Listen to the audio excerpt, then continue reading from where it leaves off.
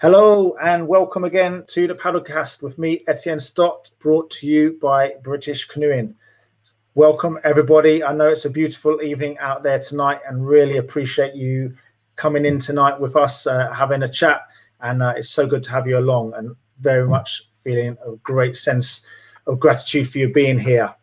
So yeah, last week we were talking all about access with Guy Shrubsole, the author of the book Who Owns England? Shrubsole. It's a difficult one to get my mouth around that one. So he was in with Nick Hayes, the author of the Book of Trespass. We talked about land ownership in England, the concept of trespass and where it came from, and all of this, how this connects to the rivers that we love and our kind of quest for greater access to those places that we want to go canoeing, kayaking, and stand-up paddleboarding, whatever we want to do. And we've talked a lot about, getting out and about in the Paddlecast, getting into the natural world, those kind of beautiful blue and green spaces, and how getting outside, to exercise is one of the best things we can do, not just for our physical health, but our mental health and well-being too. This has been particularly valuable, I think, during this peculiar COVID-19 lockdown period that we've all been kind of experiencing and going through. And so tonight we're going to go explore this even a little bit more in depth because we've got two fantastic guests who I'm going to introduce shortly. But first of all, just don't forget, if you've missed any of the previous episodes, including last week's one, they're all still available on the British Canoeing Paddlers portal, Facebook page, and the YouTube channel. So you can definitely go there and catch up with them if you want. And if you like, we've also converted these episodes into podcast format. So you can find them in there and you can listen to them. There's all the episodes that you've seen already. There's the episodes around female paddling with the She Paddles ambassadors, the stand-up paddleboarding episode with Bill Bailey, the amazing comedian, musician, and general legend. We had Tales of Adventure with Nuri Newman, Sal Montgomery, Brent Orton. We had a good Q&A session with British Canoeing's Chief Executive David Joy and the Chair John Coyne. We've had all sorts going on. It's been absolutely fantastic, and I hope you've enjoyed them. And if you're listening to these again or listening on the podcast, welcome to as well. It's lovely to have you along, and I hope you're enjoying them too. Well, so back to this week. We've got two really cool, fascinating and interesting people with us. We're going to be talking about paddling and how the great outdoors can help our mental health. But it's really important just to talk tonight. We're going to be delving into some potentially tricky and interesting and difficult territory. And some of the topics we're covering could be quite sensitive. And so for some people, these could be a trigger for those with mental health issues, perhaps. So we're going to be talking about how people can seek help towards the end of the Paddlecast. So that's just to be aware of. So, but now, yes, I'm joined by Darren, Clarkson-King, and Nick Ray. I'm just going to say hello, gents. How are you guys doing? Good, thanks. Hi, guys. All right. So, yes, thank you so much for coming in. And I'm just going to introduce you properly. So, yes, Darren Clarkson-King, well, he is an amazing guy. He's got a big reputation that's being connected to some big rivers and some big mountains. We're going to unpack some of that later on. But he remains the only paddler to have kayaked all the rivers that flow from Everest, along with K2.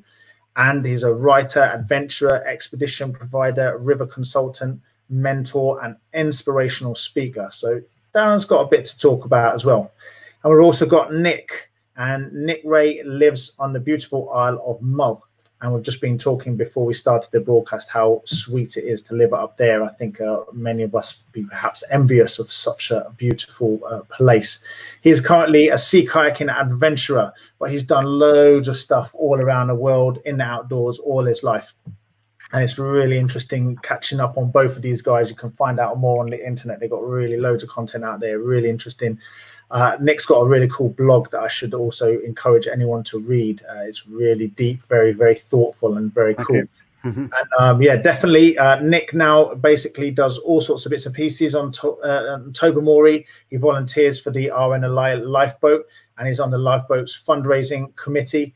And he's also, Nick does inspirational speaking, and I've mentioned he has this blog, Life Afloat. So, gents, absolutely fantastic to have you in here today. And I'm super grateful for you spending the time in here. I'm sure it's nice weather where you are, but we're all in here tonight. Hopefully, we're going to have a good chat. So, yeah, I was thinking. Oh, sorry. Go on. Say that again. I just said, perfect. You know, it's No worries. nice to be in the shade, isn't it?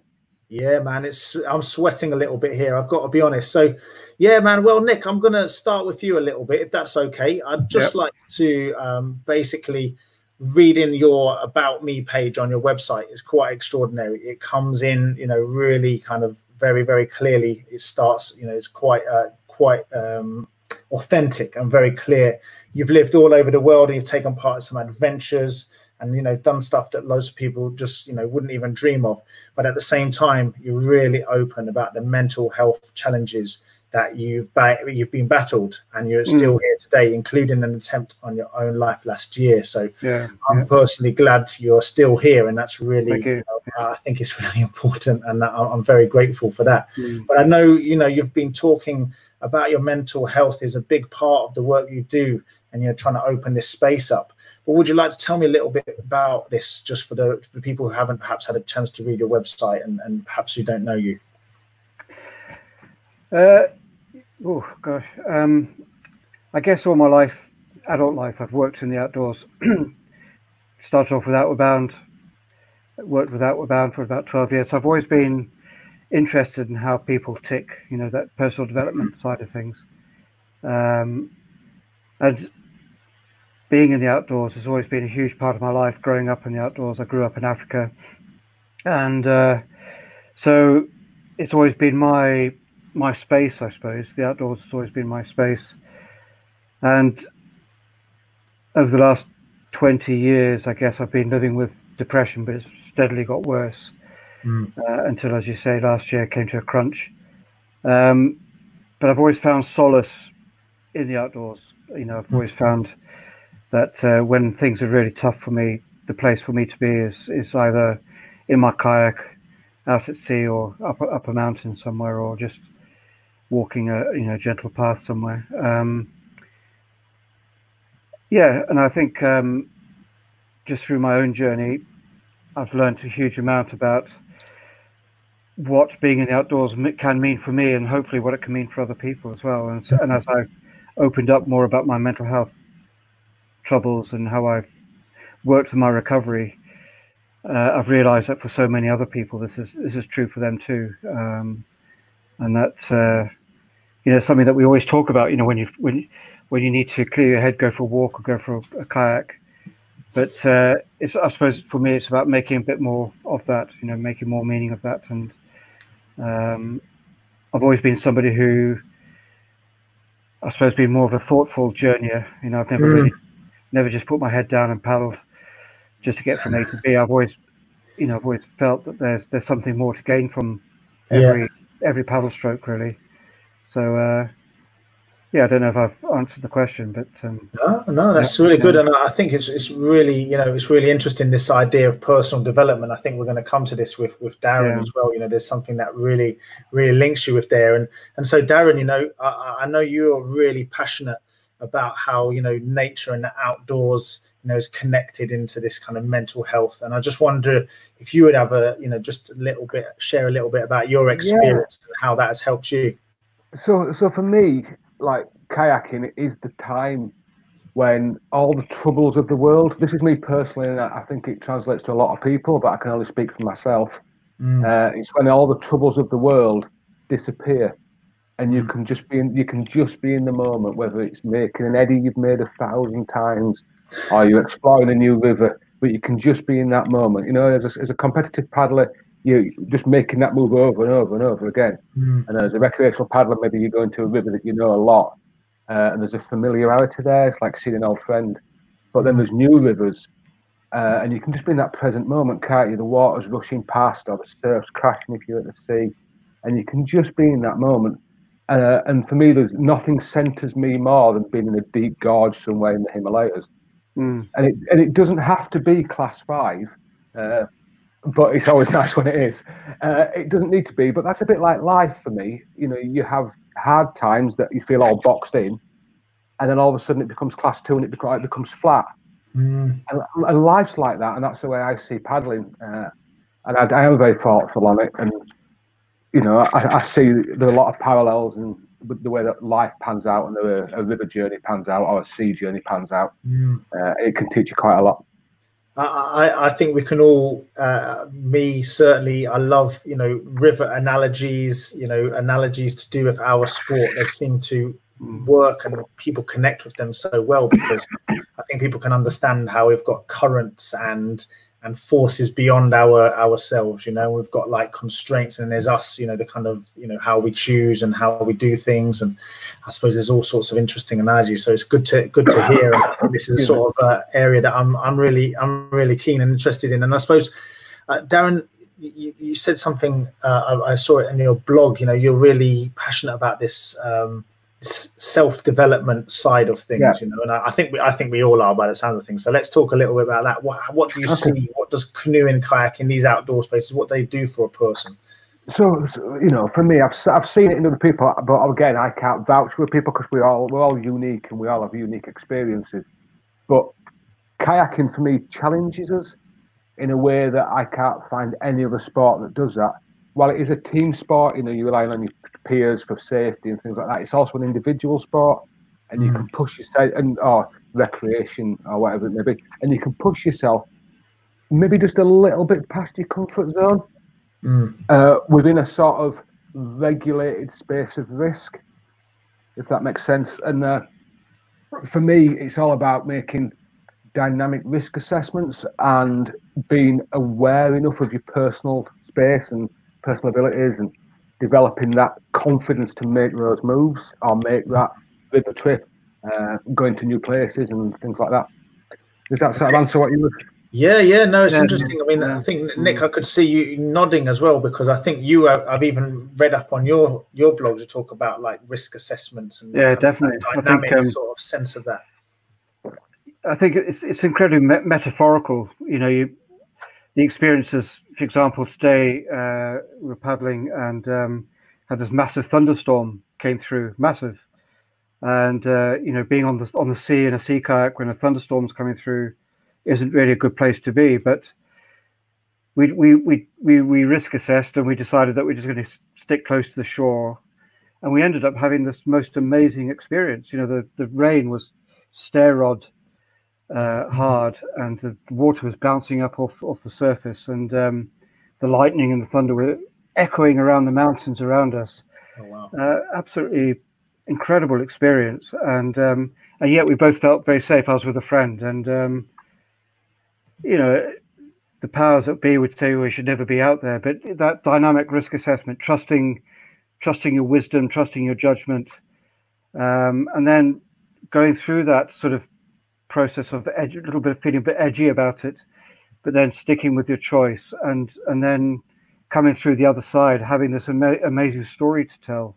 And I don't think we were in danger because there was so much high ground around us, and it was just incredibly atmospheric. And I suppose over time I might draw some learning from it, but I think it was one of those experiences where I was just so glad to be alive. I think I get these experiences when I just suddenly realize that here I am in this incredible situation that not many people would ever find themselves. And certainly it's the first time for me, really, to be out in that kind of weather. And of course, around us, we had seals swimming, and there were seals with their pups, and the pups were swimming alongside their mums, and a golden eagle flew overhead. And it was just all everything came together to create this one incredible experience, which was basically all day. And so I've come off the water just buzzing, really. And I think that's just that's what it does for me. It's being in the moment, but then once the moment is past, is keeping that memory alive, or having created the story is it's a story I can tell myself from time to time when the chips are down, or I'm a little bit nervous about my judgment in other areas. I can refer to this and say, well, do you remember, to myself, I can have this conversation. Well, remember when you were out Loch Sunot and the storm came through and you didn't run for the shelter, you kind of stuck with it, and you ended up having this incredible experience. And there's a little bit of risk, of course. I mean, that's I have to hold my hand up and say we made that choice, but at the end of the day, as I keep saying, it was just an incredible outcome. No, and that's the interesting thing. I hear you talk about stories there, and I think that's a big part of our canoeing, kayaking, paddle sport community. It's the stories we have, right? The stories you make for yourself, and then the stories of ancient expeditions. Yeah, and you guys must have some of them, old races here and all there. Oh, do you remember that time? I get, Darren, you must have some absolute belters. There must be never a dull moment when you're around to get some of these stories out there. Well, yeah, you say that. I quite often do talks in front of people, and normally they want me to talk for an hour, and I've been known to talk for 2.5 because I think there's probably too many stories. Good value for money on a booking. Yeah, quite. Yeah, but I also think it's part of our heritage, isn't it? But what's really interesting with stories, especially for me, is the way we utilise language when we're telling the story. Okay. So I'm sure we were all at that level, and people listening are probably maybe at that level now, or I can remember a time when you were just beginning in your canoe journey, whether it's whitewater kayaking, sea kayaking, slalom training, open canoe, whatever it may be. And somebody, maybe one of your mentors or somebody more experienced, was telling a story about a journey. And they were busy talking about, do you remember how big that wave was? And we just got annihilated. And we had to go, Jimmy swam, he lost his boat. And you can see that already, it's building up the sort of the heart rate and the anticipation and the anxiousness. And I think as experienced people within the sport, we have to be mindful of the way we describe events. Because when I'm chatting to you guys, I can say that, and we don't take that as an anxious thing. We just take that as a story. But when we're listening to that story, our minds are sort of playing tricks on us. How big was that wave? Or how long was that swim? Did he ever get his boat back? And it builds anxiety in people, and it builds stress in people. And I think we just have to be mindful of it. And we all tell those stories around campfires or in bars or wherever that may be.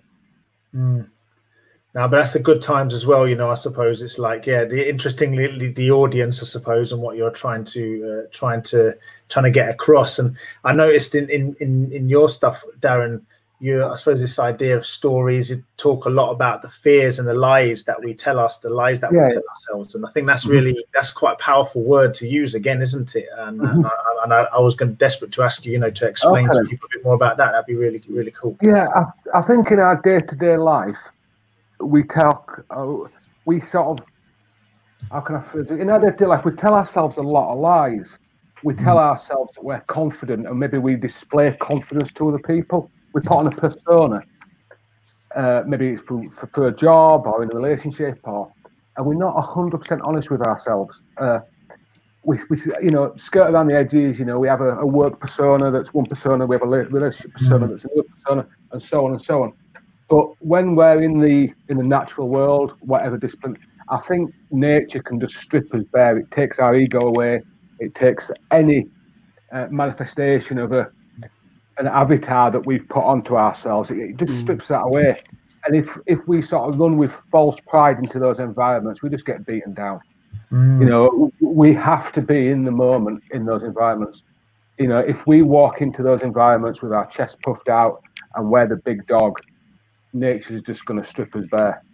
And nature shows us what our lies are. If we're quiet enough and gentle enough with ourselves, nature will show us what our lies are that we tell ourselves. And nature will strip us back, and nature will say, no, you are not this person that you're pretending to be. And it will allow us that space, and I think that's a good space to be in. There's a sort of honesty and awe that strips you. It'll just strip us. But also, it'll tell us 1,000 truths that we never knew about. So, going back into the story that Nick's just told us, there may be times in our life where we feel maybe vulnerable, but we take the chance and we risk assessment. We don't call it risk assessment in everyday life, but we take a chance and we do something, and then we go through something really difficult and we come out the other side. But lots of people hide from that.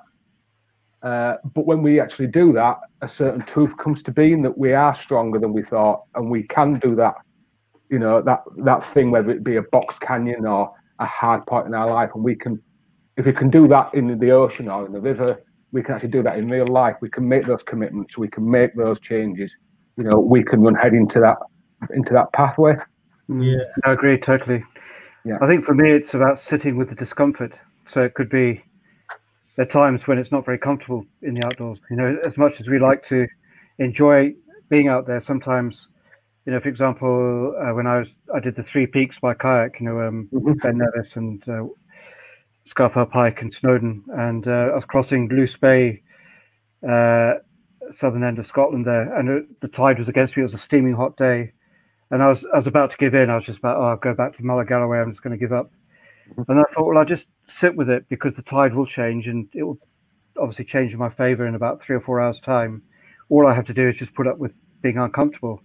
Yeah. And I think that's the story for me. It's then going into that place where I'm uncomfortable. You know, I don't try and hide from it.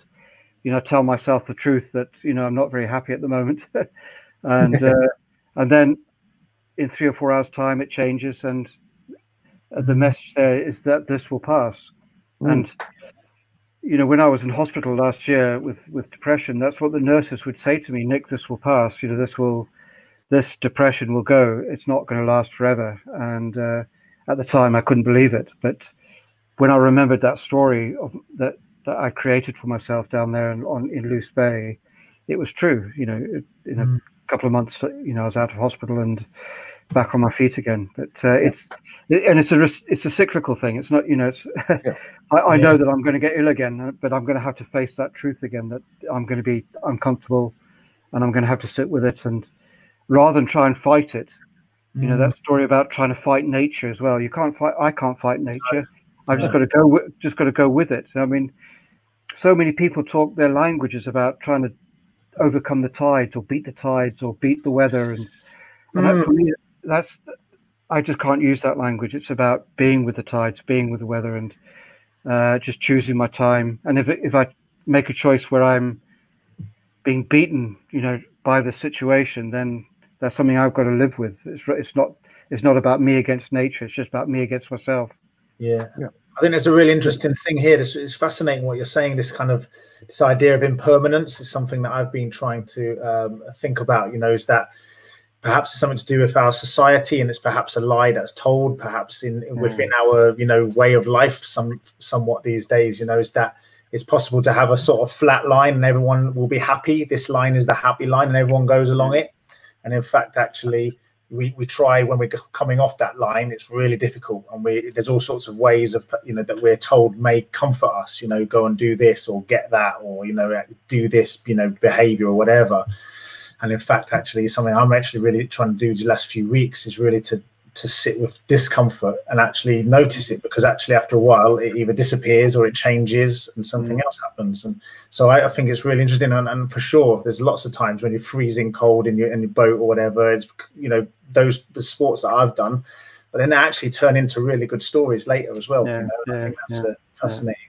And one thing I picked up from both of you guys as well, I noticed you both had a real you talked about paddling with other people, but it's a really strong thing about this solo, you know, side of your paddling. I think that's a really interesting thing, because I think that's something we've probably experienced a bit more of during the COVID, you know, the lockdown and stuff. And I wonder what your thoughts are on being solo, you know, and maybe loneliness, or the difference between those two things. Darren, go on, you can start.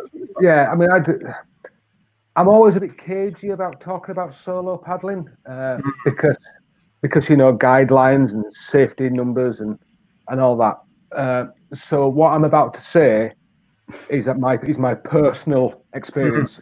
I'm not promoting, and I want to be clear. Making that clear, yeah. So I do a lot of solo kayaking. I have solo kayaked all the rivers from Everest back to back. Not into Tibet, but in Nepal. I've soloed the Zarchu and various rivers in Bhutan and various rivers in Nepal and India. But it's irrelevant where that solo takes place, really. But for me, it's not about me challenging nature. It's about me being in nature. Yeah. and for me, it slows everything down. When I'm on my local river, I get to spend time looking at the shadows as they fall over the rocks, or the moss growing on the tree. And when you're with your friends, you don't see that. Not as much, because you're just busy talking. You go, oh, that's a great line, you know, Johnny, that's amazing, well done. And you don't get time to just sit. One of my favourite times to solo, early dawn, when you get the new light coming through the trees, and you paddle. It doesn't need to be a hard river. It's just a beautiful time to be there, and it sort of, for me, it frames my day. And it happens a lot in the winter, because obviously when I'm in North Wales in the winter, that's how it works, and it frames my day. When I'm on expedition and I'm solo, and I can be by myself 14, 15, 20 days maybe on a trip. Yeah, and I can be by myself, camping on beaches, carrying all my gear in my boat. And I paddle really long days when I'm by myself. I'll paddle 12, 13-hour days, because I have no one to talk to. Yeah. And when I get to camp, I have nothing to do but eat and think. Yeah. But the kayaking is sort of all the demons, because I'm sure everyone has demons, whether they're big or small. Yeah. And the demons have sort of been held at bay a little bit by kayaking, because we've been in the present moment and we've paddled, and I've paddled personally, and I've made the lines and I'm exploring. But the minute I get to the beach, all those emotions can start to move in, because you're tired. You know, I don't know if you guys have heard of a thing called HALT, hungry, alone, lonely, and tired. Okay. HALT, there's an acronym here. And because, you know, I've paddled a long time, and my adrenaline's maybe gone now because I've paddled white water. So all these sort of things that you try to push away come back as night falls, and hopefully you're too exhausted to think about it, and you just fall asleep, and then you can wake up the following day, and you can immerse yourself in nature and put yourself through that uncomfortable first few paddle strokes on a stiff body and not enough food, and rinse the sand out of your hair and carry on going. And as a journey progresses for me, those thoughts of, you know, that I'm sure we all have thoughts that trouble us, whether it be, have I paid my mortgage this month, or how's my job going, or how's this relationship and that relationship, they can fade because you get more and more in the moment of the expedition. You know, and I'm quite into that. And it can be, you know, a 10-minute paddle on the local river, or it can be a 14-day trip, or whatever it may be. Yeah, we've got a comment here from Alex. Welcome all the comments in the chat, by the way. Thank you for commenting, and I really appreciate you watching and making these things. Alex is saying, yeah, solo paddling is a tricky subject. We've had actually lots of we've skirted around it quite a few episodes, actually, because it seems, you know, it's something we've got to be really respectful of, you know, really think about, but it's something that's actually something that, you know, is really important in a lot of paddlers' lives. And it says, you know, he's always caged about it too, but he just loves it, especially in the OC, which I guess is the Open Canadian. And tell me, Nick, what about you? What's, you know, you can see that your solo stuff, is that important to you? That solace, that peace out there? Yeah, and again, it's just being with myself. So it's again that journeying with myself, immersed in the oceanic landscape. I mean, I love paddling with people, but I suppose I'm quite selfish. I quite like to manage my own time, have my own agenda. I like to make my own decisions. I like to assess risks for myself according to my own needs and wisdom. And I like the idea of overcoming a challenge and having done it on my own. I'm not somebody who seeks glory, but it's something that I give myself. You know, it's like when I paddled around Scotland, you know, when I went to all the lifeboat stations in 2015, that was essentially a journey I did on my own. And, you know, arriving at the end of it was just like a massive boost for me.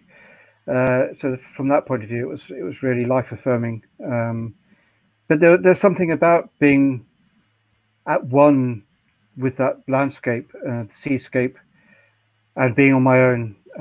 It's quite difficult to put it into words, because I guess it's just so. When I find it difficult to talk about words or find words to describe something, it means that it's very deep within me. Yeah. And words almost don't do these sorts of things justice today. It's difficult to get the words right. So for example, going around a headland that I've been worrying about for ages, you know, building it up in my head, and then getting there and having the most amazingly beautiful, serene experience. it's just so so fundamentally raw. You know, it's there aren't any words that can describe it. It's just it's there as a feeling. Yeah. And when I recall it, I go back to that feeling rather than, you know, Yeah. descriptions. So yeah, and I mean, there's that saying that I quite like. You know, solitude is the word that we use to describe the joy of being alone, Okay. and loneliness is the word we use to describe the pain of being alone. So Okay. Yeah. and there have been times when we've been paddling and I have felt lonely, particularly when I've been shorebound after 4 days. You know, getting a bit tent crazy. But generally, I've always felt that solitude has been my greatest comfort. Yeah. I want us to, can I just follow on from that, Nick? So that you've touched on about making your own decisions. And what I find with solo paddling is it's not even the big decisions that matter, it's the little decisions. When you go to a river with your friends and maybe they're driving and you're a passenger, and maybe they're driving a little bit erratic for you or too slow for you, and then they've got music on that you don't like, you know, or they're not parking in the lay-by that you'd normally park in to do the shuttle or whatever. And you can feel, and I'm sure I'm not alone in this, but you can maybe feel a little bit of anxiousness, especially if they've got horrendous drum and bass music on, you know, and you know, your heart rate's already elevated before you even get on.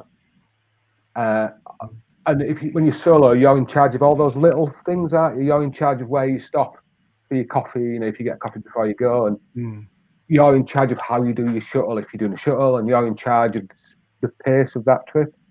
And I find comfort in those things, and I think a lot of people find discomfort when other people take control.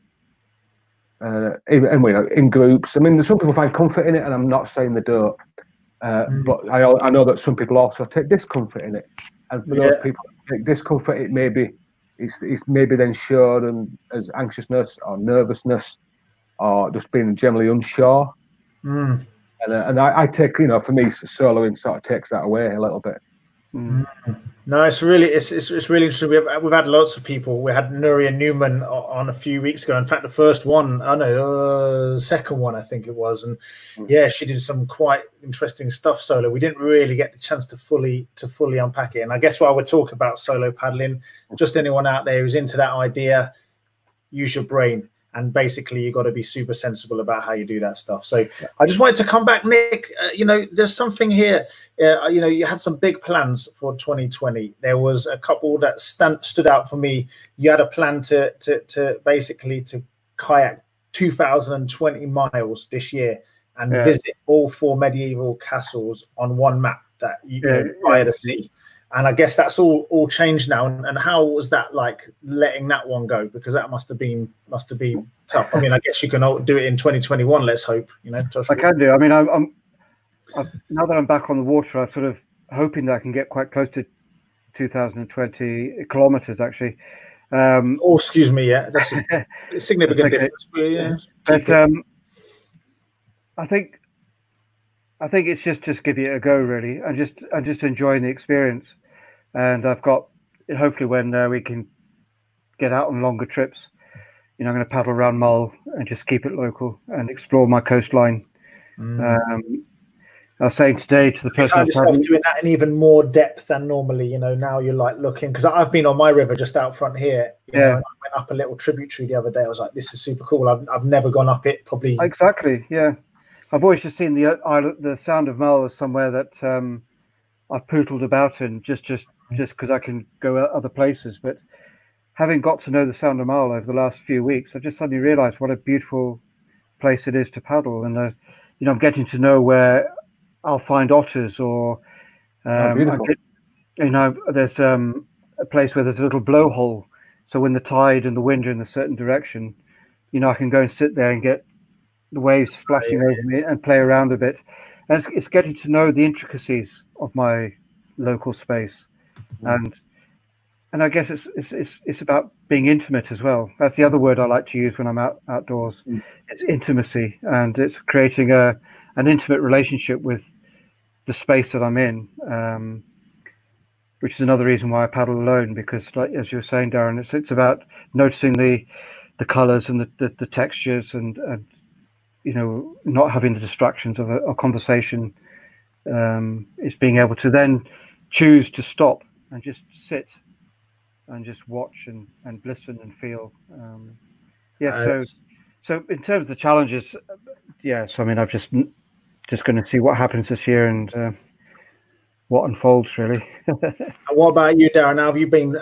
Is this kind of blown up road of coaching horses through all your plans, or you look like a fairly relaxed guy? You just sort of see what's going on? It's scuppered my plans quite a bit actually. I had, obviously, I run a business in the Himalayas, and the minute COVID came as like a bigger thing, not just isolated cases, we had to cancel all our trips, which is fine, and I understand that. But on a personal level, I was supposed to be doing first descent in Afghanistan. So I had to put that on the sideline, and I'd also planned a coast to coast walk in Britain, St. Bees to Robin Hood's Bay as a walk. Obviously, I put that to one side. I might do it in the winter, but I'll put that to one side. But one thing that I've been sat thinking about a lot is when I do get back on the river, I mean, you know, back in Britain, and I get to paddle regularly, I'm actually going to go revisit all the places I learnt to paddle. All right, yeah. I'm not going to go straight into paddling the water that I left. You know, when COVID hit and I was paddling maybe class 4-5, I'm not going to go straight back into that. You know, I will have had 12 weeks, 14 weeks, whatever it is off. So I'm going to go revisit the places that brought me along. In a similar kind of way, and I've thought a lot about this. In a similar kind of way that, you know, when you become like a teenager and you look back to your nursery school teachers and how they brought you to be a teenager, in a similar sort of way to that. So I am going to visit the places and the flat water and the easier water that I learnt my whitewater skills on. So much so that I've just got hold of a boat that was one of the first boats I ever paddled. So I can use that. So I can use that boat and revisit the places that when I was 14, 15, 16, and just revisit those places with the boat that I used at the time, and just connect again. We've got so much love coming in here, guys. I got to just give you a little bit of a chat. Look, there's so many people super happy with what you're saying. You know, the depth, the Yorkshire man talking is going well here. I was going to ask Darren, just, you know, I'm always curious. You can't. What boat is this boat that you're going to go back into? This old school. So when I first learned to paddle, my first boat that I got, I think it was a birthday or Christmas present. I paddled for a while, and I learned to paddle in Scouts, and then I joined a canoe club. We're always bigging up the Scouts on this show. Love the Scouts. Yeah, I mean, I'm a Scout adventurer. Scouting got me into kayaking, but I then joined a canoe club, and in my transition from Scouting to the canoe club, one of the Scout leaders lent me his boat, and he lent me a blue Dancer XT. Dancer, wow, yeah, beautiful boat. And then when I bought my own boat, which obviously my parents bought, I bought a black Dancer. So I didn't get the XT. So I got a black Dancer with yellow stripes, like a John Player special racing car. And I paddled a lot in that. I really enjoyed that boat. But I didn't want to get a Dancer. But the boat I aspired to at that time was a Corsica, because that was a player boat. That was a player boat, wasn't it? My Scout leader had a Corsica, and I was like, that was a good-looking, desirable craft in its day. Yeah. Not the Corsica S, because I'm not a freestyle. I'm not a rodeo paddler. You know, this is the Corsica. I think he had a Corsica S now. I think about it. Yeah. So I've just been gifted a Corsica by the club that I started in, that I'm going to use, and obviously I'll give it back to the club. So I'm going to use that boat, and I just think and I'm going to paddle it spec. The boat is spec. You know, it's as it was when it was built. Oh, yeah, okay. There's no purity here by the sounds of things. This. So, you know, I've paddled the boat a lot. I mean, I paddled it on the Glen a few years ago. Not the same boat, not the same model, the same one I've got now, but a different colour. But I paddled it spec, so I paddled it with the footrest it came without the factory in. It didn't come with hip pads, because boats didn't come with hip pads at the time. You made them yourself, stuck them in. An old style back band, and I paddle it as it would have come out of the factory. Because I just think it's important to connect where I am now with my historical paddling. So you'll be able to see the difference. You'll be able to really kind of find the journey that you've been on and kind of see. Yeah, and I just think that's really nice. And while I'd love to get back on, you know, my favourite river in North Wales is the Glen. I'd love to get straight back on the Glen. But I know that after 3 months off the water, that my skills will be rusty. Yeah. Sorry, what's your favourite river? On the Conway, the Fairy Glen section of the Conway. All right. Yeah. And it's my favourite river. I love the Maudock as well. The Maudock's really close to where I live. But I'm just going to go back and spend a little bit of time reconnecting to why I paddle in the first place, what it means to me before I then get on and push myself again. Because I think it's important. I think it's important to be grounded in why we do this sport, or we call it a sport or recreation or whatever we want to call it. Because obviously you come from a sport background and I come from a recreation background. Yeah, it's a thing, right? It's a life. It's everything, It's for me certainly. And Nick, I was going to ask you as well, man. I'm thinking you're all the way up there on Mull. How many boats do you have, or do you just have one trusty? You have a few one sea kayak. Yeah. In fact, I got her for my big trip in 2015, but I'm determined to keep her now. I'm going to actually come over to Nottingham. Hopefully, Howard Jeffs will. He needs. Do you know Howard? Howard Jeffs? Oh yes, yeah. Well, he lives in Nottingham, sea kayaker and boat designer and builder. But I'm going to book her in there for him to have a good working. Yeah. No, but it's funny you're talking about your dance, and the Mirage was my boat. Yeah. And the river that I cut my teeth on was the Dulas down in near Machynlleth. Yeah. And then the Maudock, and nearly lost my life on the Maudock. Paddled it in spate when I shouldn't have done, and ended up swimming down the graveyard there underwater a lot of the way. But yes, just those days of because those boats were cutting edge at the time, weren't they? I mean, when you've got plastic boats, so you've moved on from the good old fiberglass things, and you could paddle these boats with gay abandon and go over these drops that you probably never thought of doing before, and it just gave you that confidence to bounce off rocks. And definitely.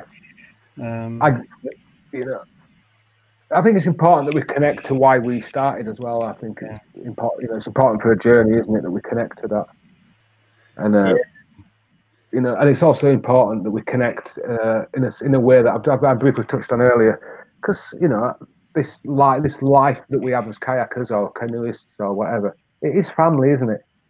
Not just the people we paddle with, but the actual nature we immerse in. It feels like family, and I really like that. It's definitely. I was reading in your blog, Nick. You were talking about this, this deep connection, and we talk about the creatures, and I guess all that this stuff is. I feel very envious actually of you being able to see. We were talking about sea otters before we came on as well. I don't think I've seen a sea otter before. I'd love to get to see one of them. Do you feel? Do you have a to the animals that you see when you're out sea kayaking? Does that is it the whole package, or is it something about these? There's some very special creatures that I guess you get to see. Yeah, definitely get very excited. I mean, an otter. Very luckily, we see just about every day I go paddling, but dolphins and basking sharks, when you get to see those, you certainly feel very privileged and excited. Minke whales, sometimes you come across those when I'm kayaking. The puffins, this time of year with the puffins, paddling out to Stafford and Lunga, and the puffins are nesting out there at the moment. But just just having close encounters, like if it's a seal, you see seals every day. But sometimes a seal will come up and nudge the boat, or I've had seals try and climb onto the boat. And, oh, really? And it's just those encounters where you just feel that connection. Just like paddling into this the bay we went into yesterday with all these nursing seal pups, and it's just incredible. I've been there loads of times, but never been there this time of year, and suddenly realised that it's a huge nursery for common seals, which beautiful. It's just amazing. And so these creatures were using the word nursing. They were nursing their young ones by allowing the young ones to swim on their backs.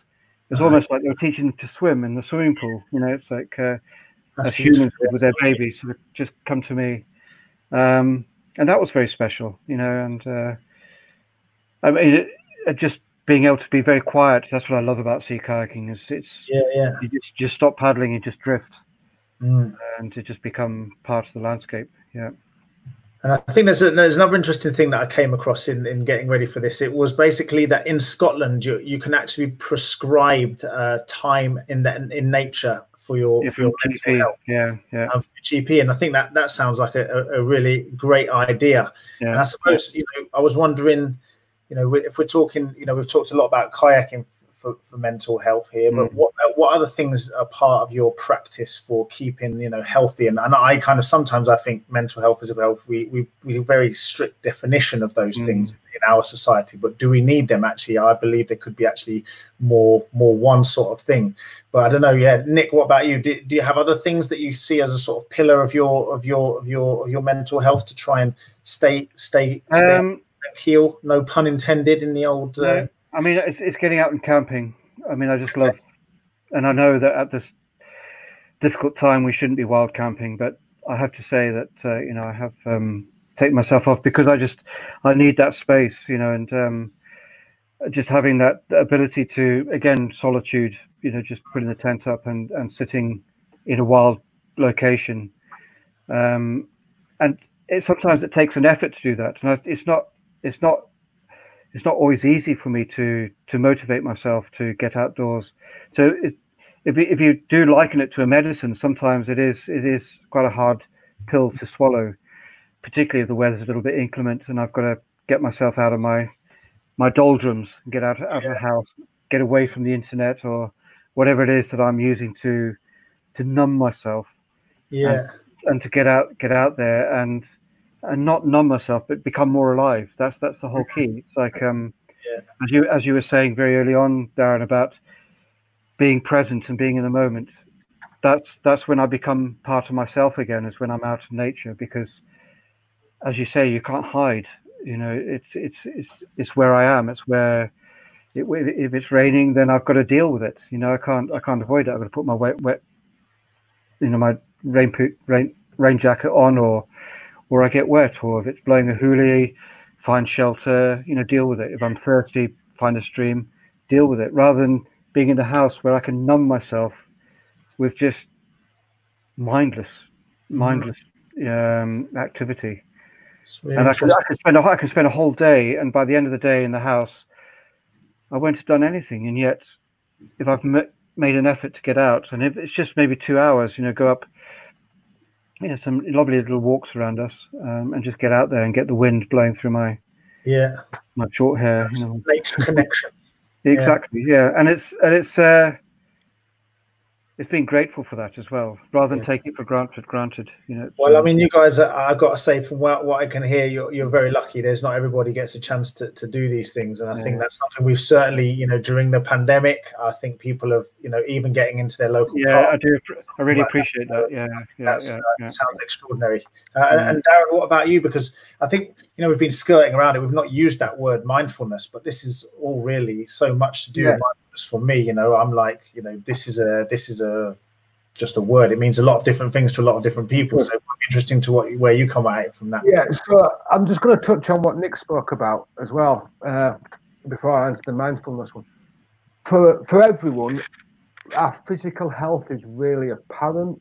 We ourselves can see, if we're getting fitter and stronger physically, and our friends and family can see us if we're losing physical fitness. That's obvious, isn't it? It's an obvious, and we, in the modern world, we're sold 1,000 protein drinks, or we're sold gym membership and whatever. But our mental health, we sort of keep it closely guarded a lot of the time. And I think we need to start opening up a culture or as peers where we say to our friends, I'm struggling today, or I'm really good today, and we're just honest about it, and we don't try and shield it. I'm a Yorkshireman from a certain generation, and blokes are really bad at sort of hiding our emotions. Yeah. When a friend asks you and says, "How are you getting on?" and you go, "Yeah, I'm all right," and then you crack on with your day. But when you go outside and you go into nature, nature will tell you if you're not. Nature will tell you if you're telling a little fib on that. So, I'm blessed by the fact I live where I live in Wales, and from my back door, I can walk out and I'm straight into woodland. I'm straight into a little stream. I'm straight out into nature, and even if it's just a 20-minute walk, I can hear the sheep. There's a farm down the lane that's got alpacas and little ponies, and I'm straight in there. And people, I think, that live in cities, perhaps where you're living in much tighter spaces, I think that's much harder to get out and explore. Where you may go into your gym and be physically fit, but you might not be mentally healthy. Because you might be enclosed, you might be plugged into YouTube, or you might be listening to podcasts. It's all right. It's cool. It's cool. But, you might sort of hide from, but you might hide from the world a little bit. So I do think it's important for mental health, personal health, however you want to see it, that you get out, and you don't have to necessarily walk up a mountain or go kayaking or go canoeing. You can just gauge it is, Yeah, you can just sit and slow down, listen to the birds singing, listen to the wind in the trees. Watch that cloud drift across the sky. Maybe you're just going to listen to your breath as you breathe in and breathe out. And your mind might drift. And then bring it back to the breath and just breathe in and breathe out. And as your mind drifts, bring it back to your breath.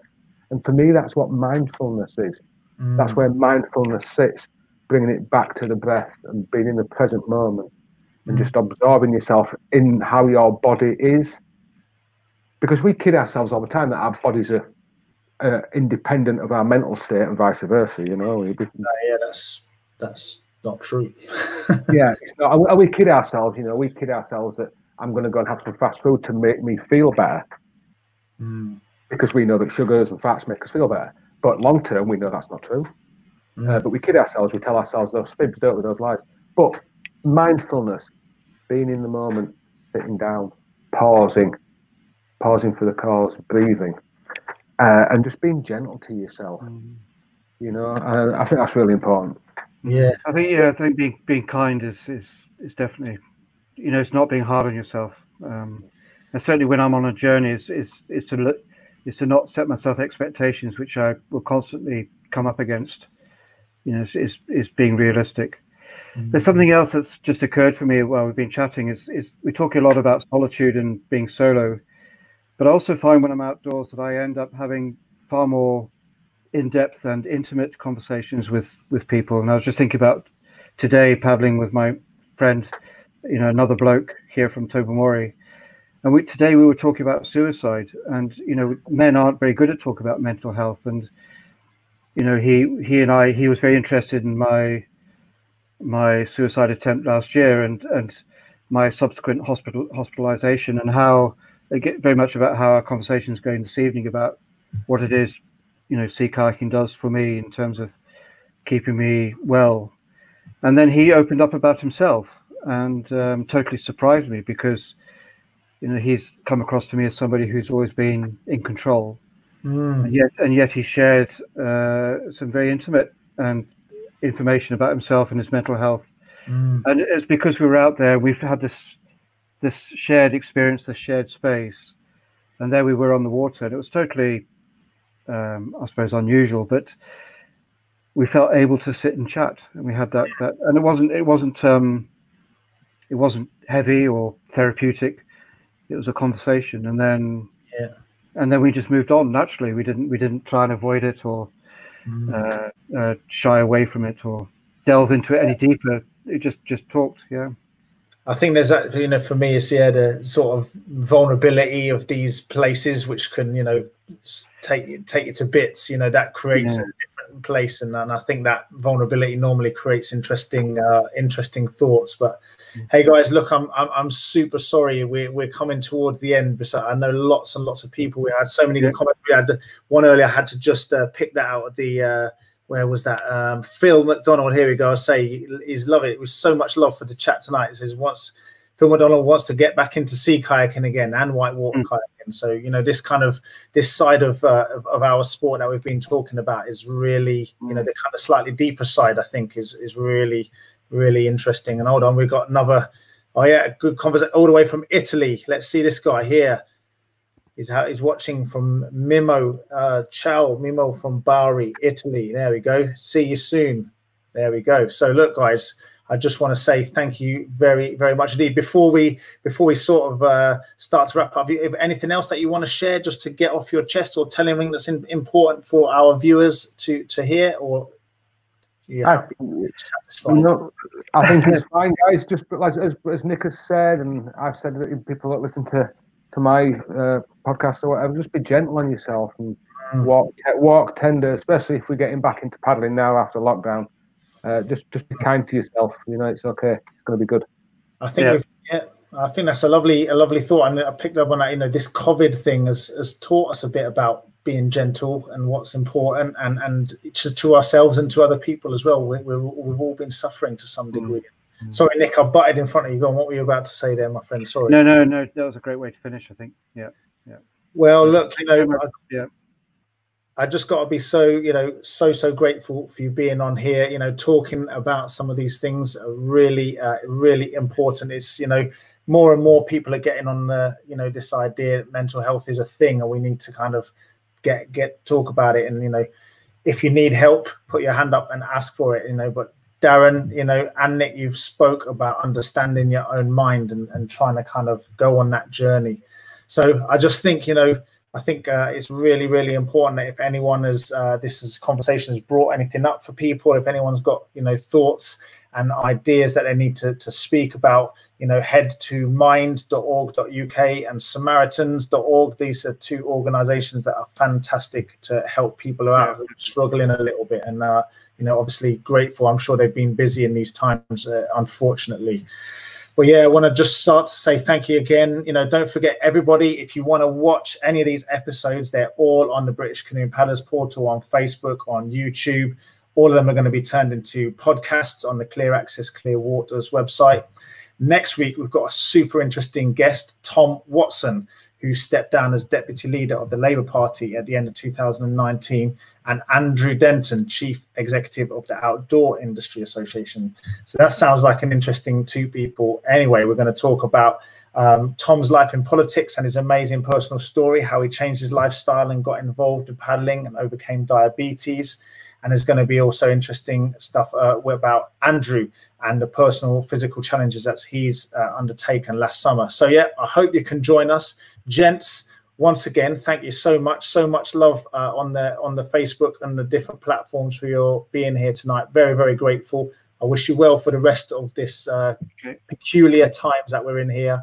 And well, I'll maybe see you in the real world one day, and maybe I'll have to come and visit you all. You're very welcome. Yeah, they're lovely. Oh, yeah. Good night, everybody. Take care. Thanks, Etienne. Thank you. See you guys. Cheers, Darren. Yeah.